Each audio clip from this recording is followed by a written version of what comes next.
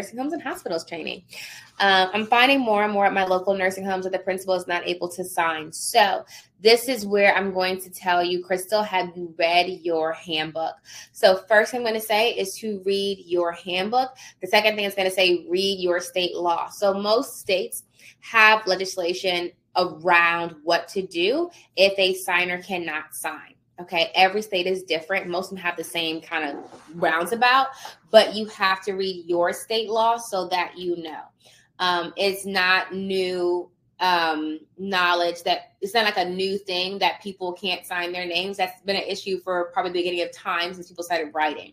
So for me to say, for what I'm trying to say is that there are laws in place. I'd be surprised if a state didn't have a law in place for how to handle signatures for people who cannot sign. Some people don't have hands. People are just sick. They can't sign, whatever the case is. So there usually is legislation for that. So what I want you to do, Crystal, is I want you to go first to your notarial handbook and see if the laws, and then, for example, in Florida, it's right in the handbook what you do with someone who can't actually physically sign.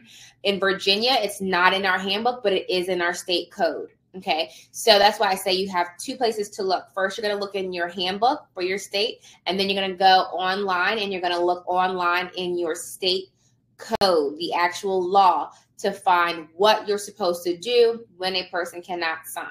Okay, that's going to tell you what you need to do next. So some states, for example, they have it where the person just has to give verbal authorization for someone else to sign for them. So they give verbal authorization to the notary that this person's going to sign for me. So some states have that. Some states will say, yes, you can do that, but we need to put these extra words or clauses after on the notarial section. Some states allow for the notary to sign for that person with verbal authorization with extra notes on that notarization. So it just depends on what the state code allows as far as how you handle that. Okay.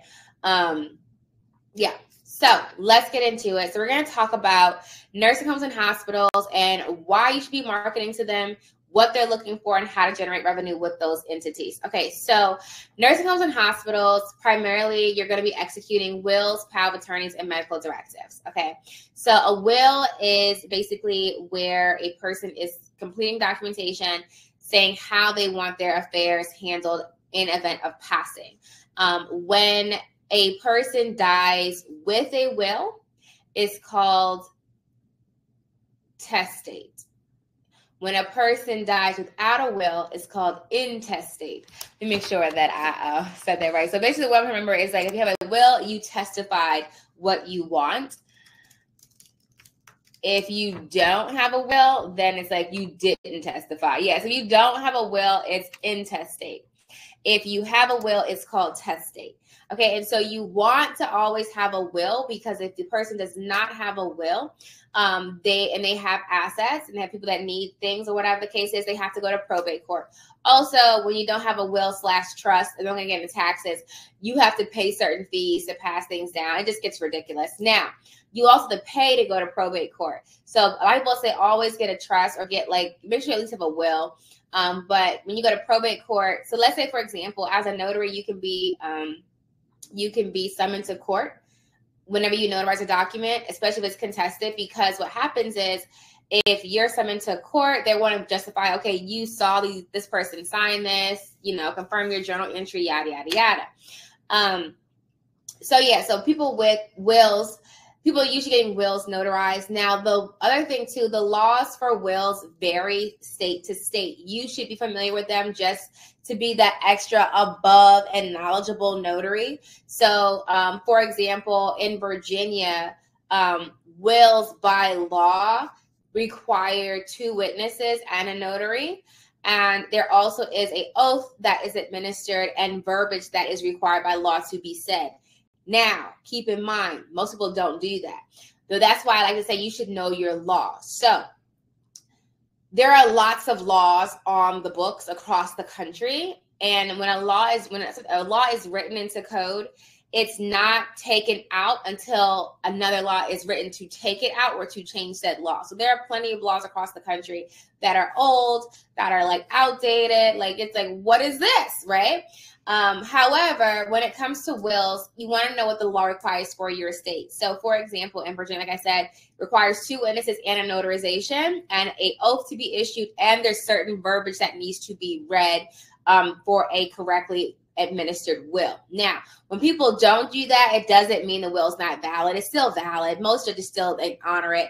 But if anything is not as per law, then at that point, it's up to the judge in probate court to decide how to handle it. Okay.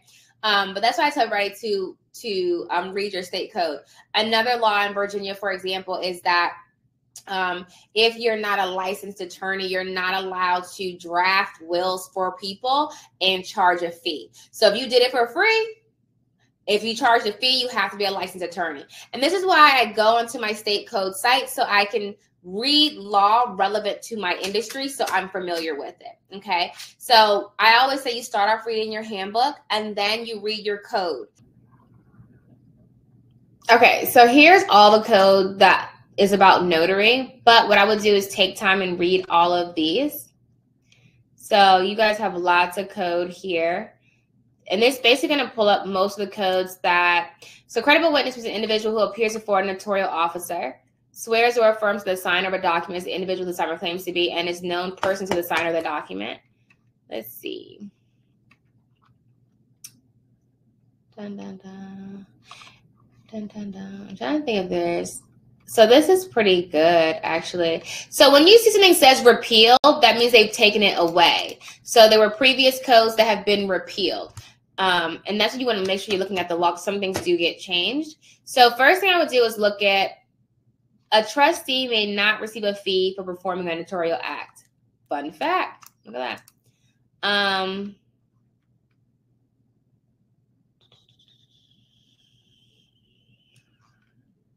So I would start here. Tons of law here for you to read if you're in Indiana. Okay. The next thing I would do, I'm just looking at a bunch of this stuff. Okay, so here, you see how it goes to practice of law, and it's not really notary, but I would still read it because it should at this point start showing you things that have the word notary in it. Okay, so this is going to talk about practice of law by attorneys. You want to read it. Anything that has to do with notaries, the legal fields, you want to read it. Let's see.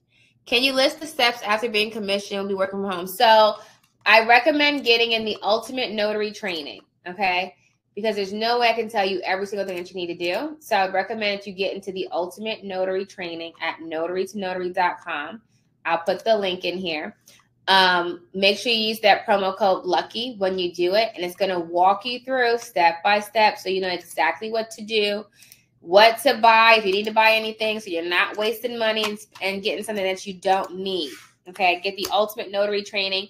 If you're not going to do e-notary, just get the notary signing agent course. That will walk you through step by step what you need to do to start making money. Now, the notary signing agent training is going to give you what to do to get started. It goes over general notary work and loan closing.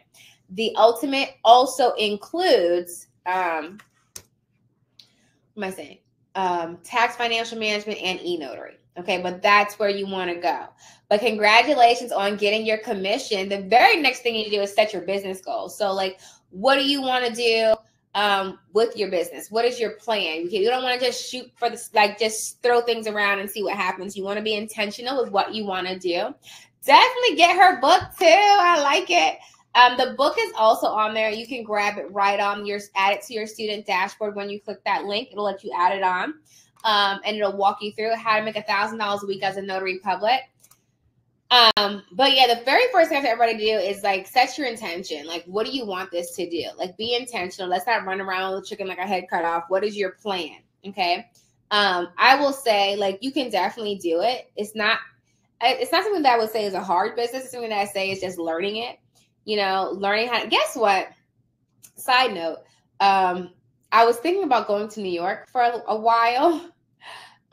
Something I need to take care of. My dad's out there, so I was going to go out there. But I was like, maybe I'll get my commission in New York too. And when I'm out there, you know how I did in Florida. So whenever I go to Florida, I'm like doing notary work out there. I said, I'm gonna go to New York. And and do a whole thing like, all right, guys, watch me make $1,000 in New York too. And I was thinking about, I haven't decided. It really depends if I'm gonna go up there. Now that the weather's broken, I might do it. Because the main thing I always say is the same principles. It doesn't matter where I go, I do the same thing. So when I was here, I did that in Virginia. When I went to Florida, the same thing in Florida. And when I go to New York, I do the same thing in New York. You know what I said I was going to do? I said I'm going to do New York, then I was going to do Texas, and I'm going to do California. Because it really doesn't matter. It's the same process. It's just learning the process. If you learn the process, you can implement it anywhere. Okay? Different states have different little extra like rules and stuff, but it's the same process that you're going to implement everywhere. So definitely set your intention. So really quick, everybody, just put in the chat, what is your goal for this week monetarily? So how much are you planning to make this week? I'm going to tell you guys mine, and then we'll go from there. So on average now, I'm doing anywhere between 2 to 4 closings a day. Typically about 2 to 3 e-notaries a week. And general notary work is that, it's just, they come in here all the time because I have the business center. So I don't really count that anymore. They just walk in. The ones that I go to, I don't really go anymore to general notary work, but I'll send people out to go do it. So I don't really count that. I pretty much just count loan closings, I count inspections, and I count e-notary. So I will say with me doing, let's just say I do 2. Let's say I do 2 a day, Monday through Friday. That'll make me about $1,000 for the week. If I did 4, that's 400 times 5 is 2,000. Did I do that right? 2,000 for the week. Hold on. Make sure I do my math right. 400 times 5 is 2,000 for the week. So that's my goal. My goal is to do, and I primarily just like loan closings. That's where I kind of focus. And then, so let's say that I do my 2 at minimum loan closings a day. That puts me at $1,000 a week. On average, I'm doing about, it varies, 5 to 10 inspections a week. Let's just put it at 5 on the low end. So let's just put it at like, if I do, but now I just got approved to do interior. So interior inspections pay about $100. So let's say, I'm just going to say I probably do 2 interior. So let's lowball me and say I'll do 2 interior and maybe, I don't know, a couple exterior. Let's just say $250 total. So like $1,250. And then e-notary, let's say I do 2 and I just charge them basically $50 a piece. That's an extra $100. So that's $1,350. So for the week, I'm set to do on average about $1,350. So $1,350 for the month is $5,400. So that's me doing 2 closings a day and an inspection or e-notary each day, like 1 adding on that on. So that's about $5,400 with about 2 hours of work, give or take. Okay. I think that's pretty good for part-time. Now, when I don't like saying part-time and full-time, but you know what I mean. I think the main thing is when you start filling up your schedule. So let's say you're getting to like 3 to 5 a day. Then of course, your bottom line is different. So if you're doing, let's say on the high end, let's say you do 5 closings a day. That's $500 a day times 5. That's $2,500 a week times 4 is $10,000. So that when I was saying before, like I was making $10,000 a month. That's it. Like it's not hard. I was just doing roughly about 5 closings a day. So doing 5 closings a day, Monday through Friday. And it was not always closings. It could be 4 closings and a power of attorney. Could be 3 closings and 2 power of attorneys, right?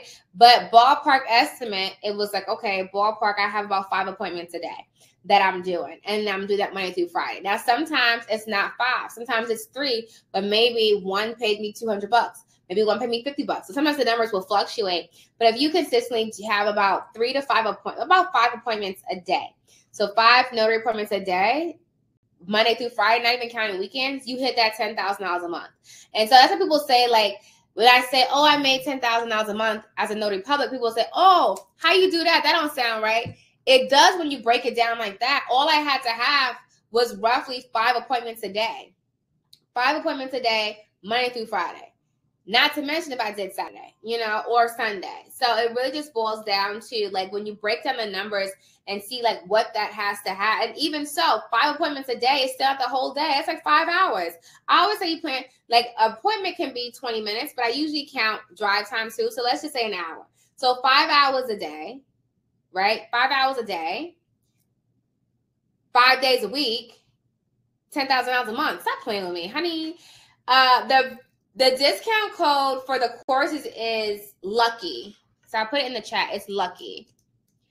But that's why I say I feel like I'll always be in this space. Like when everyone's like, oh, it's talking all this stuff, it's like, I'm not going anywhere. I'll add on, but I'm not going anywhere. So like I added on real estate. I added on loans this year. But it's like, no, like I've never had a job where I made thousands of dollars a month on my own time, setting my own schedule, doing something that was really easy in comparison to other things that I was doing. So like, no, I'm good here. I'm good here. I'm good here. Like I'm good right here. Okay.